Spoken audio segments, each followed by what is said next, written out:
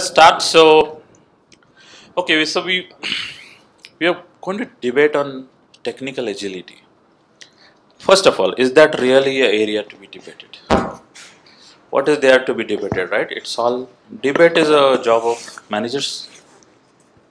So, technical agility, who will debate about it? Managers. Okay. What is there to debate? Hello, mic test. Hello. What is there to debate? Check. Hello, mic test. Okay, Hello. if some thoughts are coming up in your mind, probably I think we are in a position to start with our first most hot topic question. There are many companies which are asking for a technical scrum master or a scrum master job which says Java, .NET and whatnot skills are needed. Okay, do we really need this kind of stuff? What is your take on it? Do you need it? Don't need it? What is the advantage? What is the problem with it? And so on. Who wants to start? Hello. I believe technical.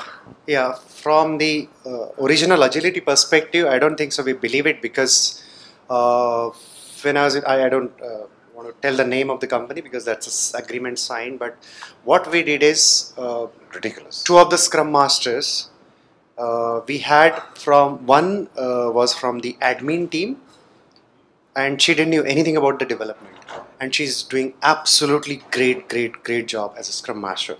Maybe because she doesn't know anything about development. Maybe. Another lady was from HR. She was pretty junior and she liked it. She came to one of the trainings and she said, "Wow, can I do it?" And I said, "Why not?" Okay. And she's a Scrum Master. She's doing absolutely awesome job. And not other technical people are doing so competitively, kind of, So I believe from the reality perspective, we don't really need it because that's a different job that you need to do. Having people around and making sure that their interests are taken care and helping them. However, when I speak to, because I hire for many of the companies, I help them in interviews and something like that. I ask them, why do you add this technical word? And they say, see, I still do not believe that agility will survive for longer time. Because there was waterfall, there was V model, there was spiral model, and then there is this agile. If your agile becomes fragile someday, what will I do this with these people? Because I, as an industry, I have to change. So what do I do with it? So I do not know. I mean, so that's the the risk management for them. So if agile becomes fragile tomorrow, I will have this guy. Hey, you become a resource now. So that's what is there. So I don't know whether it's right or wrong, but this is what is fear in the industry. Okay, so good perspective from Vijay. Yeah, but I would. So do you want a moderated debate or an immoderate debate? Immoderate. So this Who wants to this is too moderate. take it? Okay, let me spice it up. So what he said is making sense from one perspective, but when it actually comes to some of the service industries, and when it is a question of billability, and can you bill a Scrum Master who doesn't do anything, and all this, what is your take? Bhuvan.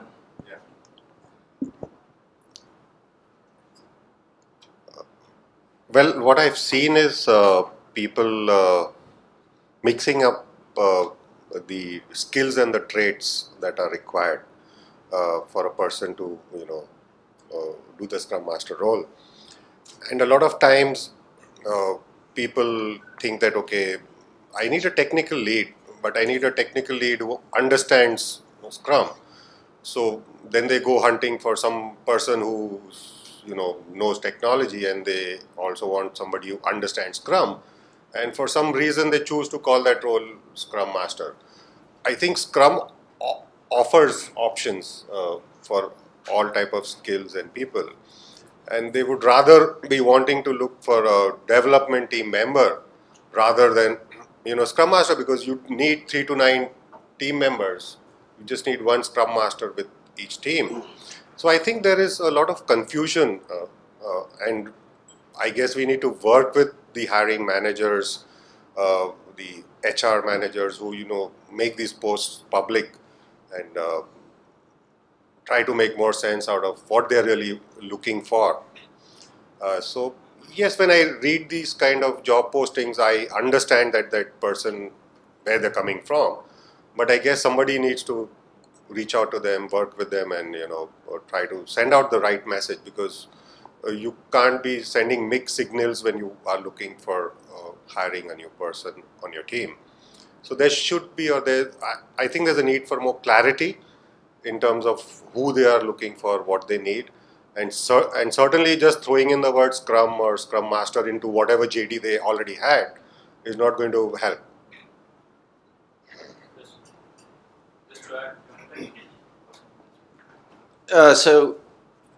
First of all, when people ask for Scrum Masters that have technical background, there can be some benefit to having such a person. I often tell people that a technical person in a Scrum Master role has a built-in bullshit detector. Okay, because technical people sometimes tell you that they're working on this thing and it's really important, and if you're not really technical, you don't understand that that's not actually that important, it's just really fun. But when people are looking for technical Scrum Masters, I actually think it's usually a sign that the overall organization itself has not realized that it needs to be Agile itself.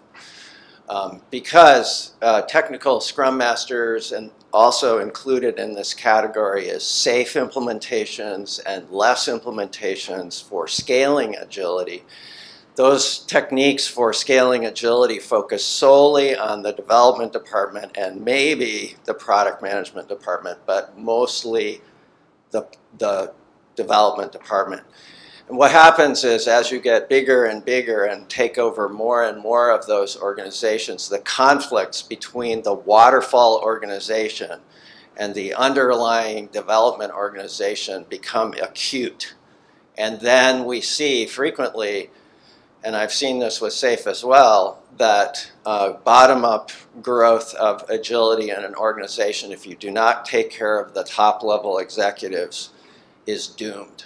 What will happen is the agility will be more transparent, will reveal problems, failures, as we talk about celebrating failures, but waterfall people do not celebrate failures. They want to hide failures. And so the higher it gets, the closer it gets to them, the more likely it is that they're going to figure out a way to shut it down. That's my comment about that. So there is no debate. People are throwing your opinions, however well-founded they are. Yeah. There's almost no disagreement. There's a bit of this and bit of that. It is so boring. No, You disagree with me? Yeah, for the sake of industry, because industry doesn't run on Agile, doesn't run on waterfall. It runs on top line, bottom line, and the business people they're kind of So it's just so for the sake of debate, I would like to say why I should have a Scrum Master who is non-technical. If someday something happens, I mean, it also works for an individual. That if I lose my job as a Scrum Master, I don't really take that tension of managing the situation. I'm still good with my technology, so that works me for a it's a risk management for me as an individual. Yeah, and it's also my interest. So why not? Why not? But you're arguing for both sides. Now I'm arguing for the industry. You're not allowed to do that in a debate. I am deeply unimpressed by this standard of debate. Okay. Yes, please. Try to do something about it. Yes. Please come a little ahead. So you talk about. We have Rajendra. Yeah. Please come here. No, please come here. Let's debate whether Rajendra needs to come forward or not. I just want to clarify, when you say technical Scrum Master, it's someone with technology skills, right? No, it means someone who runs on batteries and wires. If you cut them up, there's no flesh and blood.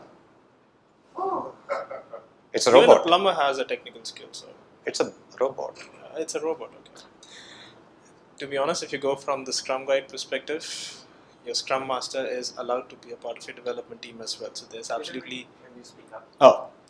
from a Scrum Guide perspective, there is no objection that a Scrum Master should not have technological skills. They can also be a part of your development team. There is a statement that says that your development team has to have, well, recommended size is 3 to 9, which excludes the Scrum Master and Product Owner unless they are also working on product backlog items so that they can. There's no objection from Scrum Guide that Scrum Masters cannot do that, and if organizations need certain Scrum Masters who have to, let's say, do certain things which is a need of the organization, why can't they have a JD like that? Why should we stop them? And I would like to add a third person on my side, Rajendra, is there. Would you like to have Scrum Master in your team who doesn't do development or doesn't do any technical work? No, definitely I don't, because yeah, I'm from the product development background. So I have seen that it is not a clerical job finally. Okay, if the person knows in and outs of the, if he understands the product or whatever the services, okay, then he can he can be part of the team. It is not. The Scrum Master is not the person outside the team. He is part of the team. He should understand that what is happening inside the product development or services. Okay, and that's why I don't like the person who doesn't know anything as a Scrum Master. Yes, Rajiv. Yeah, hi. I would like to add to Rajendra. I have worked both as a Scrum Master in my earlier stint in my earlier companies, both in a technical and non-technical. And I've realized this, it is always good to be having some knowledge in a technical background when you want to be a Scrum Master. Because when you're talking with the product owner, with the other managers, product managers, there is something called a product backlog which needs to be defined and understood.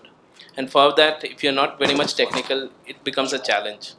Today I'm not working on that particular role, but I believe that if I have to ask anyone to be a Scrum Master, I would want him to know something about the product at least. Some technical knowledge is necessary in the current business Business scenario. yeah, business, yeah.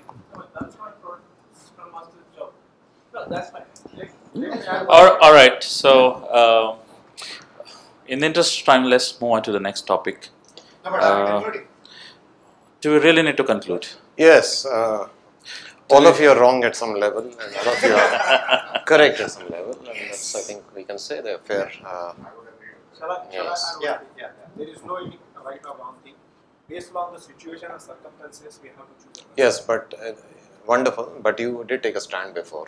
Yes. Very clear stand. So you changed your mind. That's very agile.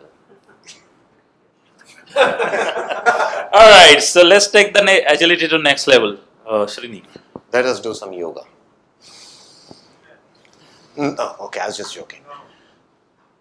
But my comment on this whole debate is that the industry as such understands only two roles.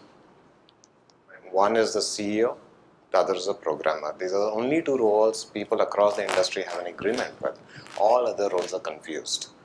Every company, every group has its own definition of every role. So much as we can debate what a Scrum Master is and so on, and remember in this debate we didn't even get into the discussion on what a Scrum Master is supposed to do, but who this person should be. So, a lot of things left to debate still. So do we want to do that? So maybe. So let us take a particular related topic, which is what happens to architects in Scrum? What happens to them? So a few things to keep in mind. First of all, architects, for right and wrong reasons, they are somewhat glorified, maybe for right reasons also. And I think, especially in India, but I've even seen this in Germany and so on, they have a lot of reservations about just being told that you are now part of the Scrum team and your role is a team member, and somehow in their heads they can't reconcile that it is all right. So that's one problem. So, but technically it seems to them that they have been removed from some kind of leadership role. And it's a struggle for many architects, especially when coaches, high-powered coaches like me, who are clueless, go and then they try to make this change. So there is a problem there. And I think it is a bit related to how we understand Scrum. Again, remember, architects is a role which is not very well understood in the industry. We talk about it comfortably, but it's not understood after whatever 20, 30 years. So Scrum Master has been around for 15 years, 20 years, okay. What's the hope that it will really be understood? So anyway, coming back to architects. Okay, one more thing. In this case, you have a veto. If you don't want to discuss this, that's fine. We can go to another topic. If you don't want this, any objections? I already have an objection. Okay, for the topic. For the topic. Okay, yes. let's cross it out. Oh no, okay, let's see. Anyone, any debate necessary to cross it out, or he supports, you object? No, I'm saying we should continue talking about it. About Scrum Master? No, Architect. Okay, yeah, please. Yes. So, Scrum Guide says, or not Scrum Guide, the Agile principles that the best architecture emerges from self-organizing teams. And that is interpreted as we don't need an architect anymore. Is that a right interpretation? I do not know. And maybe that's something that all of you can comment about. I think that architect is not a role, it is one of the activity that you do. So a lot of people wake up in the morning and do a lot of activities in the day, right? So you eat, you walk, you sleep. So these are all necessary for a human being as a sign of living. And a software is also something which is a living system. And when you develop software, you need to create architectures. Now who does that? It's a different story. But architecture is needed. Now it was dedicated to one big role in the past, and whether that role is necessary or not, and as you said, glorification of that role and all that has overcomplicated this problem. But yes, now how do we handle the architecture in Agile, or should it just be skipped, is a question. And there has to be a balance between emergent architecture and some vision with which the product goes. So how do we take care of it? And for that reason, I definitely think that we need a role, we need a person who will play that role, but doesn't need to be glorified. Thoughts? It's again an opinion, and I don't think we're even getting into a debate here. So the debate is, what happens to architects? Do we have two solutions for this? One is they become a team member with no special privileges, at least as far as Scrum is concerned. Or should we do something else? In this context, I am supporting that it should be done by team members. Oh, okay. So there is no separate architect and there is no special privilege at all, and the team will be responsible for the architecture in every way. Okay. There should be separate team member named architect, because finally it is about the product's architecture we are talking. If suppose anybody is giving his thought, then one day we'll find that nothing is happening. So one person who can take the decisions, he may take the opinions of the team members, but one person should be their named architect who is taking the decisions and moving ahead. Okay, if suppose we are not naming to anybody, and based on the everybody's input, if we start developing something, then we will not reach to the goal. I see people are trying to convince me. It's no use. You have to convince each other. I will sum it up at the end. Rajendra, you want to say some accountability has to Exactly. be there, understands architecture, and especially you are coming from a systems background, especially the bigger systems like building technologies and mobility, where trains are kind of, so hardware, firmware, software, everything is there together. So I think you are speaking from that perspective. Yes, fully accountability. Okay, and not the smaller system wherein Amazon says that every 11 minutes we release a build, but that's a different scenario altogether. That is different That's not with the system. So scenario is absolutely different. So there, I think, I was adding the same thing. We are talking about the ownership, and maybe a senior team member who is good enough can take ownership of it, and the architecture can emerge there. So now the topic came as like about his complex systems. So if that complex, then maybe a thought. In that case, you may have a separate architecture, but I don't think that one agile team or some team work on. Can we have a thought like maybe only architectures as a Scrum team? Only a group of architecture, maybe 5 people working as a Scrum team themselves. They have to test, they have to deliver, they have their product backlog They'll deliver what? to support the rest of the teams. Those who are working on Separate team of architects. a separate team of architecture as a Scrum team to support the rest of the Scrum teams So you want to to say deliver. you're breaking that Scrum's rule of cross-functional. Cross-functional, yeah. And you want to separate it up. Yeah, because my first thought was the ownership. So I said yes, ownership can be taken by any senior member from the team. But if you see that project is that complex, which deals with lot many things, maybe a firmware, software, and hardware, all those things you have to work. So you need somebody to oversee that thing. So why not to have a team of architect, a Scrum team? A cross-functional is a challenge, but yes. Any objections to this? I have one. Where I think the whole discussion, I'll come to you quickly. The whole discussion is going around ownership. What does ownership actually mean? So I'm very confused about it. Only one person is owning, so that means the rest of the people don't feel connected to it. And how is that agile? Finally, one should understand. Finally, one should holistically understand the system and take the decisions based on the input from the other team members. That is called as a ownership. That is my understanding. Any thoughts?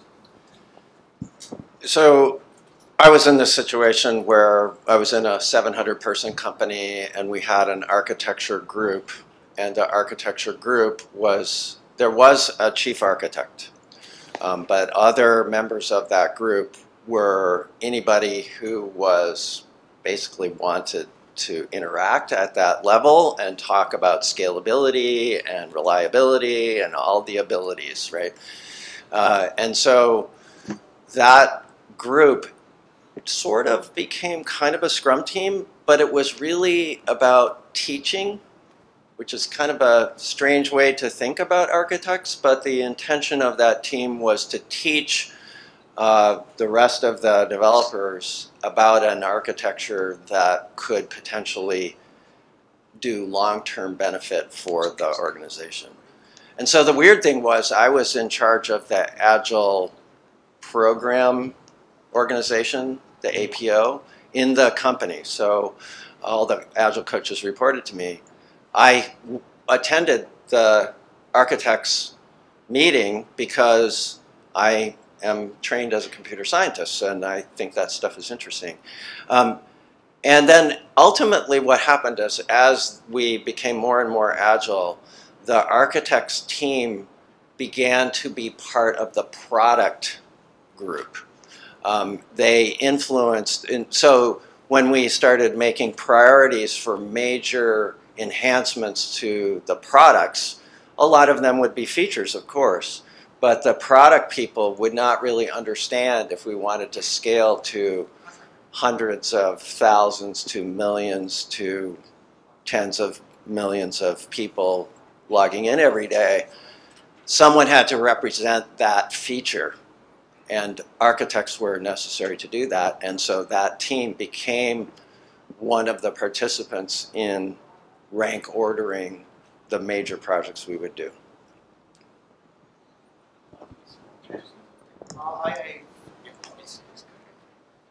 I want to ask a very basic question. I mean, what is the role and responsibility of an architect in the holistic context, not only of architecture of that particular product, but where exactly the product is going? Like recently, Nokia had a grudge that they couldn't really sustain with the market pace or something like that. So is it also, when we say accountability of an architect, so is it only for that making sure that that product, or it's a different vision altogether when we are discussing about this? So very quickly, I still take the stand that most of the industry doesn't understand the role, and we are most of the industry. Anyway, so we're still trying to think what an architect is. I think what I see in many companies is very, very different, and you can do various different things. But the question that Nilesh asked is, if the architect, so one sure way to kill innovation in a company is to have an innovation department. Then no one else thinks that innovation is their business. Yeah. One sure way to kill architectural responsibility is to say that guy is architect. So it is not that easy to come up with this conclusion. We have to think much deeper. But the stance that we have taken, I think Rajendra says that no, there has to be someone to. So what I would like to do is, I'm not saying you're wrong, but Nalish has got a very good point. So are we trying to reconcile or take separate stands? Let's hear his opinion. His opinion, he's just saying that what is the role of architect? He asked a question, and actually very few of us have been much of architects. And which company understands this? We're not sure. I think it is also very different in different places. Like in India, in many companies, they say J2EE architect. What the devil is a J2EE architect? The J2EE is already, the architecture is there. You know, the thing is there, right? You're just plugging in here and there. So what is this J2EE architect? You have to go by the architecture of Spring or Struts. So that's there. So there is very little thought, and that is very, very disappointing. But anyway, so just for a dampener, any opinion, any response, Anand? Oh, you have no idea. No worries. No worries. Should we have a separate role as an architect or a CEO part of it? Yeah, especially if it's me. But anyway, what are we concluding? So, I could actually talk about what I've Yes, seen please. at my workplace, right? Yeah. I work at Gojek. It's an Indonesian startup, and primarily I work on their payment systems. So it's important that it's resilient, it's idempotent. Like you fire a transaction 1,000,000 times, it should go through only once, and those kind of things, right? And we have built this whole system solely by having dev huddles and by ensuring that senior people, members in the team, are obviously a part of the dev huddles, and everyone has the responsibility of actually contributing to it. You can be a mute spectator, but obviously over time you'll be expected to add to it. So we as per se do not have a architect role as such, but then obviously if there is something wrong, then the senior members will be held accountable, and we ourselves feel accountable for that. But as a specific role, probably not.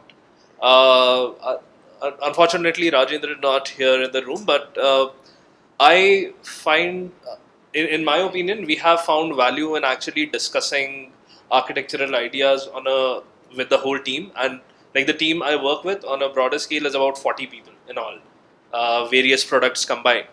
So there is merit to that. You obviously need someone to start a conversation about it, and beyond that, you basically do whiteboarding and come up with decisions for certain things, and that is the way we normally do it at Gojek. So yeah. I think there's not too much debate that of the need for someone who's senior, who's had the experience of architecting. But what his formal role is, I think that's where our questions are. That's where the difference is. Okay. Fair enough. So we have what, 7 minutes? Yeah, 7 minutes. Okay. So another team debate. Yes. Okay. Let me have one say on this. Yes, of course. See, I think we tend to club all software as a single type of thing, but that's not the case really, okay? I mean, if you're developing Angular library, you definitely need an architect. You can't do it. Or you'll be troubling your users by releasing it every day and all that. It's just not possible, okay? You can't just fix it on the go, or if you're building any developer tool for that matter. But if you are building a fixed use application, sure, you can get away with not having much of architecture. You can build the abilities as you go along. It's a question of abstraction of the level of software, right? If there is, it is at a higher level of abstraction, highest levels being compilers and all that, right? Which are specified formally, developed formally, and the lowest level being maybe a leave application software, right? So as you go up the higher abstraction, you need architecture, and you can't go by this method. You'll get into a freeze, basically. I've seen it at least in 10 projects. Yeah, no, I think that point is correct, absolutely.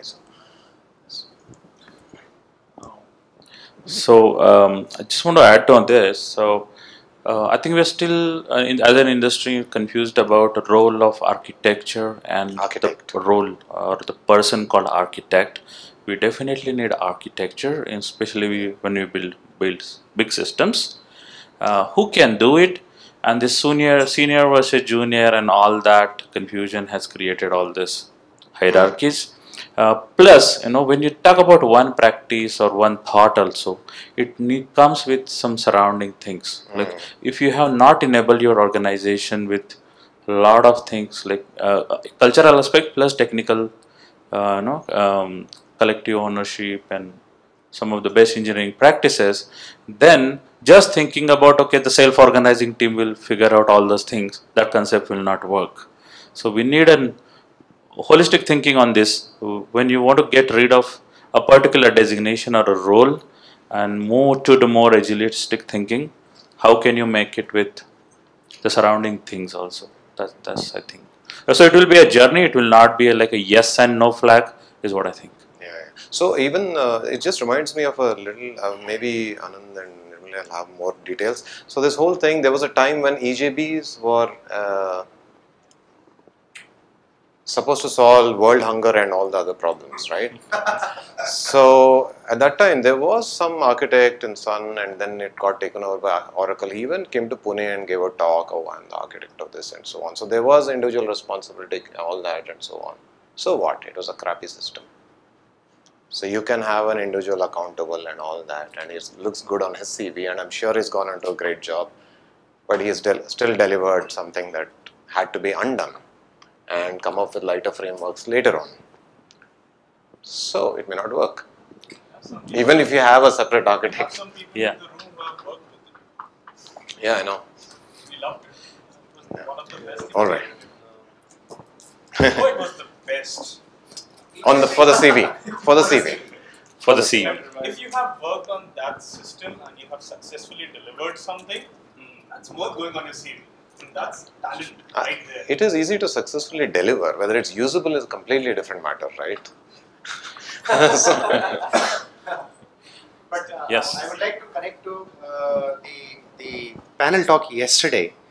If you remember the talk by the Rocket guys from this thing, and they didn't really have any specific architect, and the system still worked. However, they were really looking at the architecture as a part of it. They were taking guidance from ISRO, yeah, but they never really had an architect kind of per se, and it was a self-organized event by students, and it really worked well. So do we really differentiate ourselves in the software industry from the Rocket guys? Of course, we are miles away from there, isn't it? Okay, so we are smaller than them? We struggle. You Okay. wish. No, not at all. Not a chance, because we struggle to deliver systems like leave applications in time. Okay. So and we think J2E architect is an architect. So as Agile organizations grow, we stop, ideally, having modular teams that are responsible for, let's say, database, and then another team that is responsible for back-end, and another team that is responsible for front-end. Instead, we strive for full-stack teams that can deliver features from back to front. But in doing that, in my experience, what ends up happening is we still need centers of expertise. So these people become highly skilled at database, for example, understanding different interesting, sophisticated database forms that can make it possible to go very fast, for example, or front-end things like Java, Angular, that sort of thing. These people, in my experience, if we let them, form clubs. And those clubs are seen in virtually all scaling practices we've seen. So I think architecture is in the same category to some extent. So these are the people who think about larger picture things with all these IDIs, as we say, scalability, security, all these things. And then through the power of their coherence and their influence, they are working in many parts of the organization, and the organization naturally is attracted to those and goes forward. So I do think the architecture team is in this category, this sort of center of excellence or center of expertise, the same way that we would do for database, and that a primary function of them is to teach. And through that, are they accountable for the long-term architecture of the product? Well, yes, in a sense, right? They are the people who think about that and are influencing the whole organization, but at the same time, the organization is also responsible, because if individuals on Scrum teams think that these guys are bozos over there that are inventing some crazy thing like EJB2 to drive their entire company, then they don't have to take the advice, right? Or they could form different groups that have higher influence because of the, intelligence of their recommendations. It does sound as if we are moving towards learning organization, where the organizations is learning that the role of the architects, the placement of the architects, the formal as well as informal roles and their influence has to evolve over a period of time. Is this a fair way to say, summarize? All right. I think I was arguing that the organizer for the architecture team may be a formal role, but the formal role is really to get people together that have that interest and to make sure that they have a voice in the organization. But in our experience, the head of our architecture team, even before we went Agile, did not have the authority to tell people what to do. That authority was granted just by virtue of having smart things come out of him. Okay. And I liked that. And I thought that was very compatible with Agile. Good culture. All right. We actually come to the end of this debate. So thank you very much for attending. Hopefully new thoughts, if not new conclusions. So see you in some other rooms little later. Yeah. Yes, please. I would never like to have any conclusions on these topics, because any system, there has to be a debate, there has to be some opposition, and then only the system actually improves. So I really like the difference of opinion, or in India or US, whatever the political situation is, if you actually consider, so we really need opposition, and that's how the system will improve. And thanks. Just to take it further, how we do it, or how it's suggested do is, sitting in a room and debating and concluding right in there itself is not an agile mindset at all. Take a stand, whatever it is, positive, negative, try it out for a month, see if it works, what didn't work, what worked, and take the next step. So with that, I think we can close this session. Thanks everyone. Thanks Srinivas, thanks Bhuvan, thanks Nilesh, Vijay, Dan, and everyone attending this session. And we'll move to next session though. And thank you everyone.